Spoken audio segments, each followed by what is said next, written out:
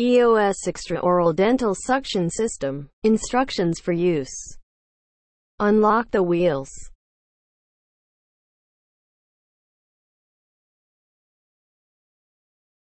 Make sure the suction mouthpiece hood and arms are in the right position. Keep a distance of 4 inches between suction mouthpiece hood and patient's mouth. When the equipment is powered on, the percentage of filters remaining lifetime will be shown on the panel.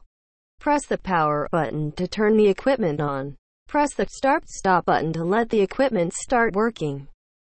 If the suction power is low, press higher button to gear up.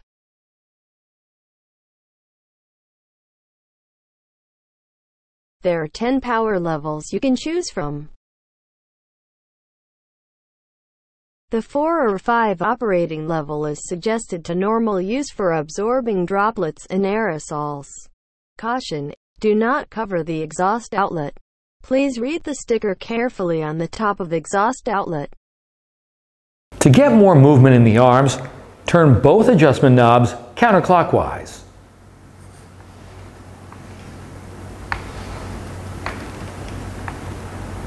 To restrict movement, turn both adjustment knobs clockwise.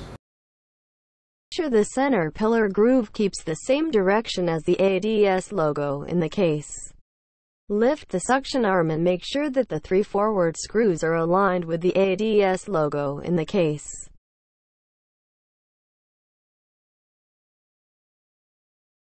The arm cannot be posted towards the opposite direction of ADS logo, otherwise the arm will drop.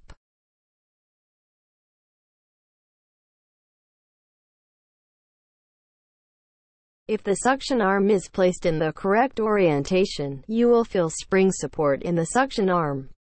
The 3 screws keep the same direction as the ADS logo in the case, that is the correct direction.